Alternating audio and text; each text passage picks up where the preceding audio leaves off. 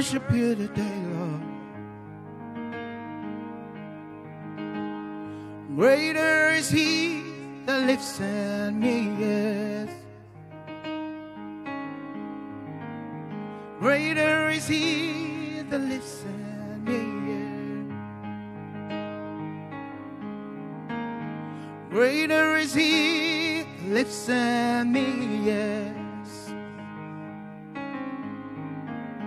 Greater is he that lives in me, yes, than he that lives in the world. Oh,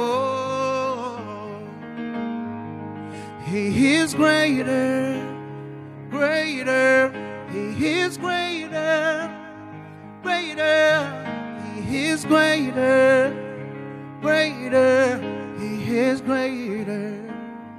Greater, he is greater, greater, he is greater, greater, he is greater, greater, he is greater.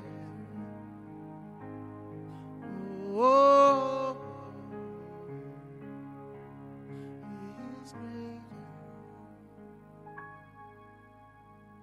You are welcome to another series of our Belief program. Today we'll be looking at what do you hope for? What are you hoping for?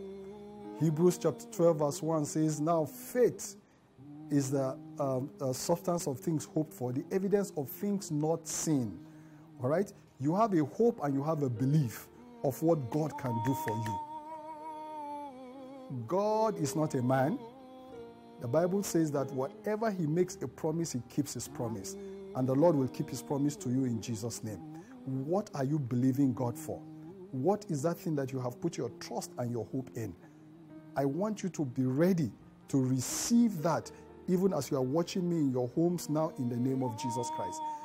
He says, your faith brings about a strong attraction of God's favor into your life. Do you trust God enough? Is your faith strong enough? Whenever Jesus healed the people, he said, go, your faith has made you whole. The woman with the issue of blood, when she came from behind and touched the hem of his garment, Jesus turned back and said, who touched me?